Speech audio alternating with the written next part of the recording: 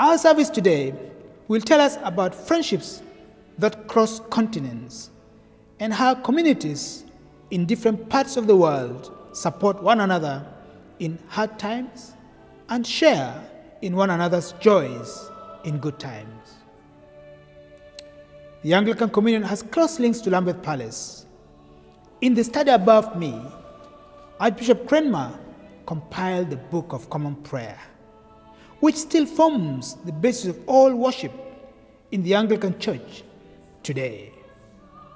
In the various chairs and stalls we use in this chapel, there are beautiful enamel plaques representing most of the different provinces in the Anglican Communion, a visual reminder of our sisters and brothers around the world, some of whom we will be hearing from during this service today.